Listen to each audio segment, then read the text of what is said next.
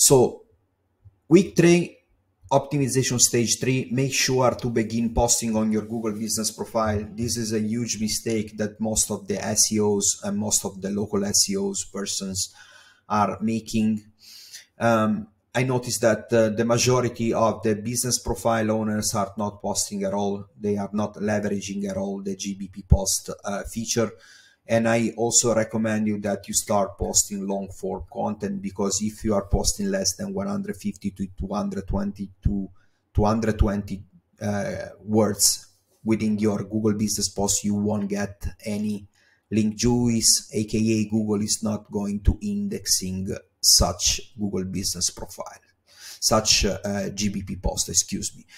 So make sure to begin posting on your Google business profile. In which way? I recommend that you start mirroring and rephrasing the content on each page of your website.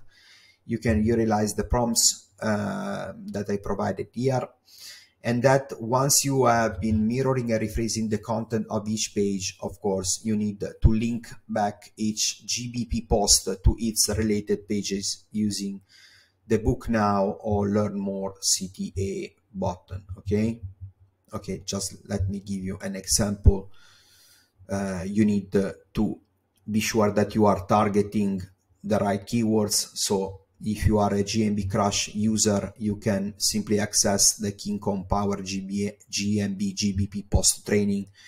Here, guys and girls, you can really find advanced GBP posting SEO details on how to craft the best GMB post for your Google business profile or the business profile of your clients. I will show you how you can force Google to accept markdown language within the GMB post. So I will also additionally show you the importance of highlighting specific type of related keywords within the content post, and how you can leverage Google business post to mirroring and rephrasing part of your website content, linking back each GBP post to that specific piece of content, okay? Using the Learn More or the Book Now CTA button, okay? Why you should be choosing the Book Now or the Learn More CTA button? Because both of them, they will provide you with a valuable do follow link. So I do recommend that you using these two calls to actions within your GMB post. 150 to 200 words. You can watch the King Kong Power training. You will learn how to insert Unicode characters within your GMB post. And don't forget to always link back each GBP post to its related pages. Okay. Here, if you need additional details about the GBP post prompts that I'm personally using, and I have also selected for all of you, you can watch this video. If you want to grab more details about the right GBP post mirroring strategy, you can access the King Kong Power GMB GBP post video course.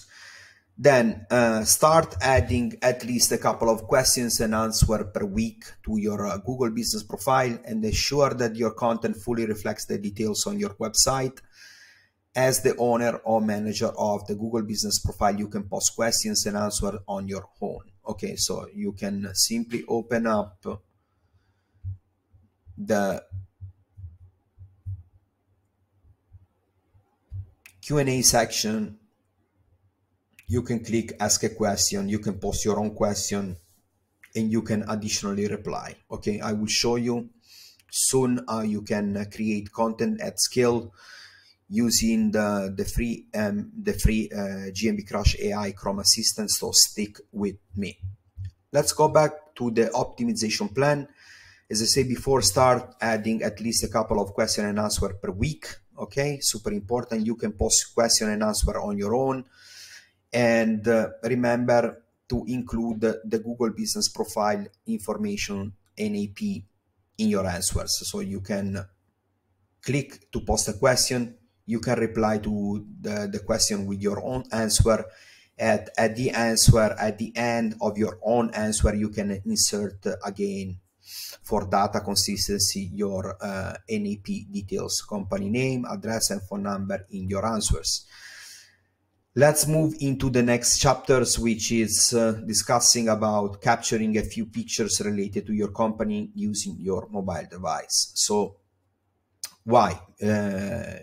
Check if your mobile device includes location data for the pictures. This is the main reason why I'm suggesting this to you. And the reason is pretty simple, because if you enable your device to include the location data for the picture, you can start uploading a couple of company related pictures directly from the phone. Of course, team, company members at work, as I say before, company office, nearby streets close to the business location, and etc. And if you provide on-site services, ask a couple of loyal clients whom you already serve to add some pictures to your business profile, as this will send positive engagement signals to Google. Okay, anyone can go to your business profile and click add photos, and as you can see, they can add photo, they can receive an additional notification through your through the Gmail address that it's connected as owner or as a manager via the Google business profile. All right, so this is super important, especially if you are receiving if you are providing on-site services and you are receiving from your local from your loyal clients pictures. If your loyal clients or clients are uploading pictures by themselves that they took directly from their own phone, this is going to feed the Google Maps algorithm with the right location data signals, and Google will start to stretch your proximity filters and start showing up slowly and steadily your GBP listing for multiple keywords across several locations.